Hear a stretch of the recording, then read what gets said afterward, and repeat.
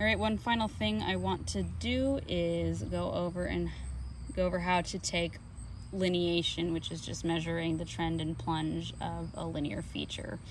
In this case, these are my really fancy drawn lines. They can be something like striations from a fault or slick and slides from a glacier, but now we just want to know what they're doing. So the trend is going to be like our strike, and to do that we need to align this corner with the striation. It's a little difficult, but you have to use the bullseye level again to try and get it centered. And your needle is nice and still, and you can lock it in. Move it a little bit.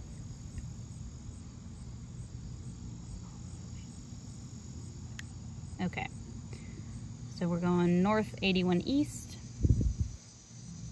and now let's do the plunge. The plunge, it's like our dip. We're gonna line up this back edge, but also you have to try and keep your Brunton vertical, so that's sometimes a challenge. Okay, and then we're gonna turn the clinometer, get that bubble in the center.